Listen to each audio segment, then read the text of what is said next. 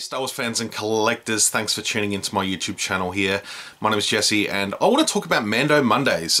Technically Mando Tuesdays for us down here in Australia, just due to the time zone difference. But this is an ongoing thing, Mando Mondays, plural, Mondays, where we're going to be getting a slew of new announcements every Monday. Again, Tuesday for us here in Australia. Tie-in merchandise and all sorts of stuff for The Mandalorian, being that it airs in literally 3 sleeps. That's the end of this week. I can't wait. October 30, Season 2, bring it on. I'm so hyped. This feels like a cinematic release. That's the level of hype that I have for it at the moment. It's incredible. I'm so pumped. I just finished like my 10th or 11th or something rewatch of Season 1, and it just never gets old. I love it so much. But we're here to talk about toys. I'm going to stick with Hasbro. For the most part, they did reveal some new vintage collection figures from The Mandalorian. Some retro collection, a whole wave of retro collection figures, which is actually pretty cool. I know a lot of people are a little bit hum-ha about it. Yeah, I'm looking forward to them. I know they haven't showed the card backs, but we've got some images to show you here, so we'll jump into that in just a moment. A couple of Black Series additions to the line, which are pretty exciting. I think they've been pretty much known about for a little while now, but it's nice to see some images of what they exactly are. And we're going to take a look at the final paint job on the Razor Crest, the HasLab-backed big vintage collection Razor Crest, which is going to be super impressive.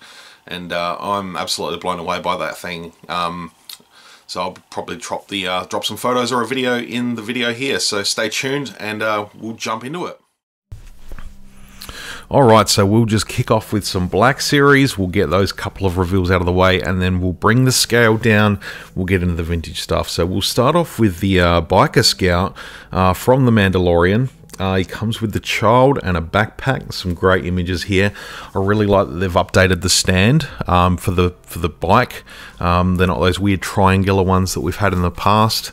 It's just a fantastic looking Scout Trooper repaint. New speeder bike repaint as well.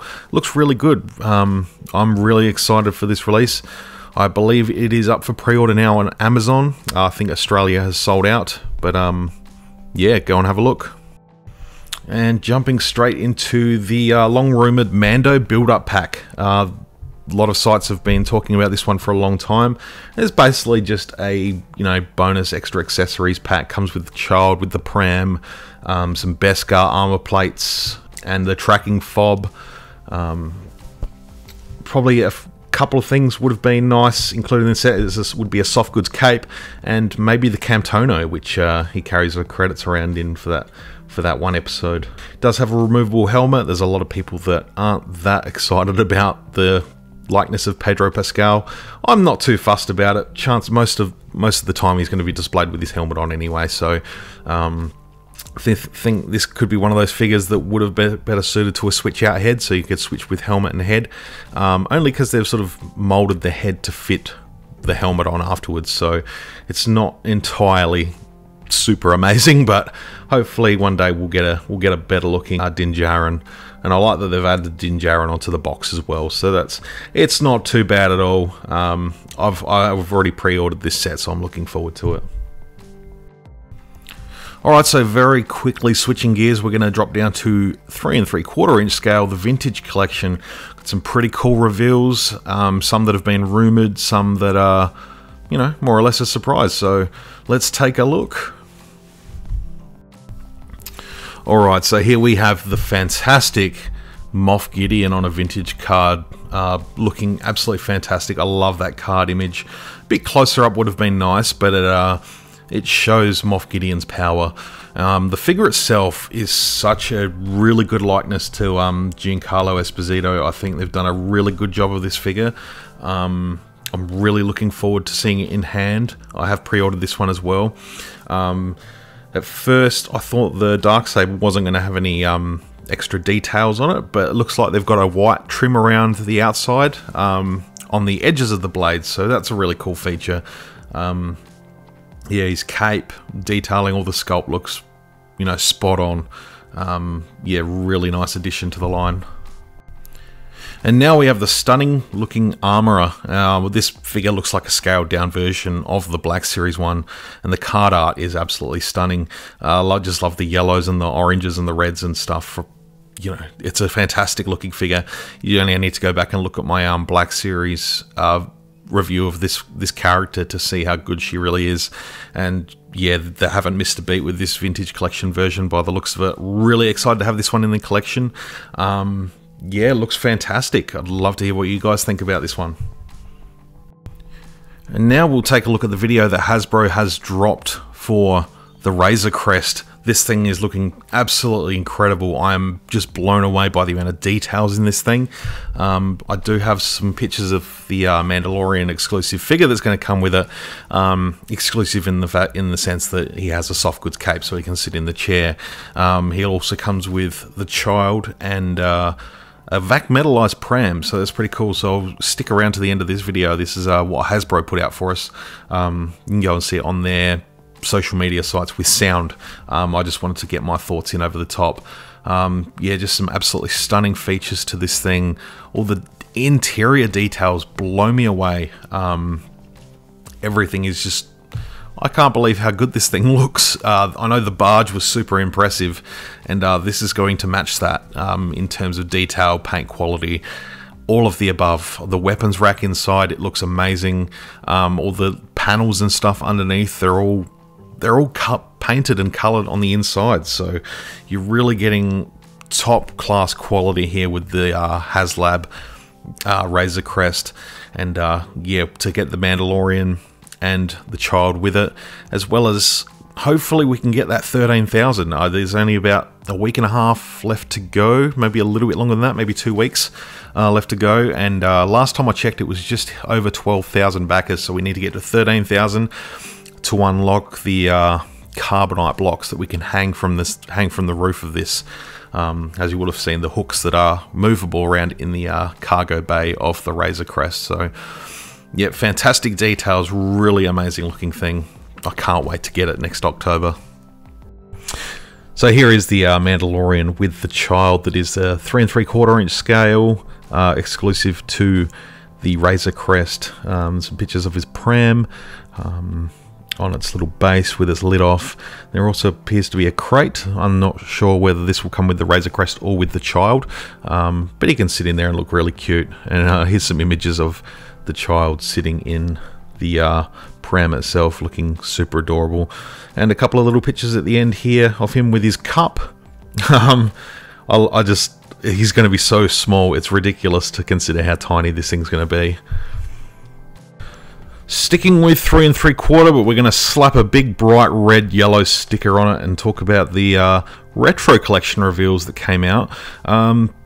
I knew about these a couple of weeks ago, but it's only really now that it's been confirmed. So a full wave of retro collection Mandalorian inspired action figures. So let's take a look at them one by one. Alright, so we'll kick off with the Mandalorian. I'm personally pretty impressed with these figures. I think they look fantastic. They're not replacing the vintage collection as we know it. These are just a little bonus line for the collectors who want to collect the vintage style stuff. I think that's really cool. I like the accessories he comes with. The cape is a little bit, I'll probably end up opening and taking that cape off, but for the rest of the figure, it looks pretty damn good. I'm looking forward to it. So next up we have Carl Weathers as Grief Karga, and they've actually based this figure on his Season 2 appearance, based on the fact that you can see he's got this sort of grey goatee where he only had the moustache in the first season. The vinyl cape actually works well on this figure. He's got that sort of flare. It looks pretty damn good. I like what they've done with the colours of these figures too. They're all very different and very reminiscent of like the old vintage style figures. Next up, we've got IG-11. He looks fantastic. I really like this one. Nice touch to the fact that he's basically the same as the vintage IG-88, just with the new belt. Yeah, just a really, really cool addition. Slightly different change in colour with the sort of bronze and stuff like that. But yeah, he looks cool. He has spoken. We've got Quill. This is an interesting looking one. I'm not sure why they went with the yellow and green for the outfit for Quill.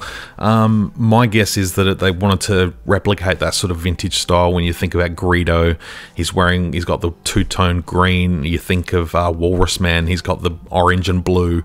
It's just a little bit crazy with the colors, and I think it'll fit well with the rest of the figures all in the same place, all having different sort of color tones to them. I think Quill looks kind of cool. Cara Dune is another character that interprets well to vintage style, but even just with the colors alone. She's got the blue. I just spoke about how Quill's got yellow and green. Grief Karga's got red. They've all got like these different color styles, and I think it transfers really well. The tattoo on her arm looks fantastic. I don't think she's going to have the tattoo on her cheek. I think that's just a tiny little bit too small of a detail. Save that for the higher detailed figures like the Vintage Collection and Black Series. They wouldn't have done it in the 70s and 80s anyway, so looks good. Moff Gideon again, another fantastic looking interpretation of this character. I think the cape's probably a little bit too big on this one, but it works. You know, we can all just twist and you trim it down or something if you don't want it to look that way. But yeah, I think it looks good. Probably missing his Darksaber a little bit, but you know, that would have been a cool feature to add just as an extra accessory. But he's got his blaster pistol there, which he did use in episode 7 of The Mandalorian. So, and it's a pretty good likeness to Giancarlo Esposito as well. And rounding things out, we have the child, who comes with a little base, his pram, and the tiniest little frog.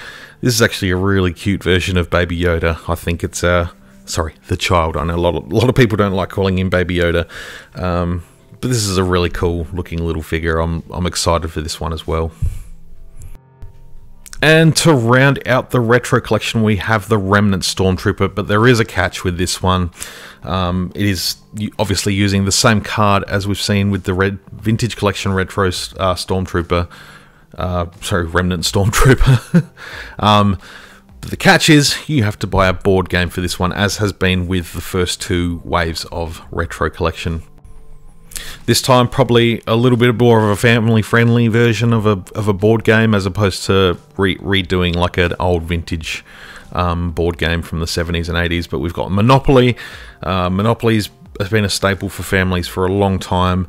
There is a regular version out of Monopoly right now, so if you want to hold out and get the one with the Retro Stormtrooper included, just do that and let the other one sit on shelves. Because I did see it the other day and I thought it looked quite cool, but now that I know this, I'm going to hold out and probably get this set at some point too.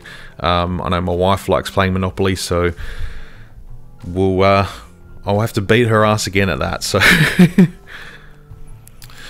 So that wraps up week 1 of Mando Mondays. I hope you've enjoyed this video. It was just fun to put it together. So yeah, really just want to get my thoughts and feedback on some of this new stuff that's coming out.